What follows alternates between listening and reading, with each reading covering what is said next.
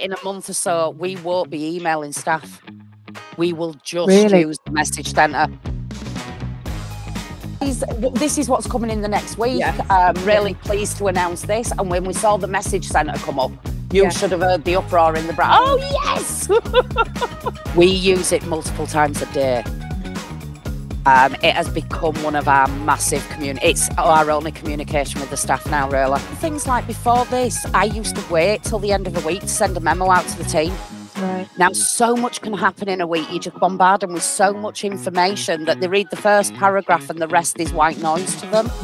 Now they're getting individual messages as things are happening.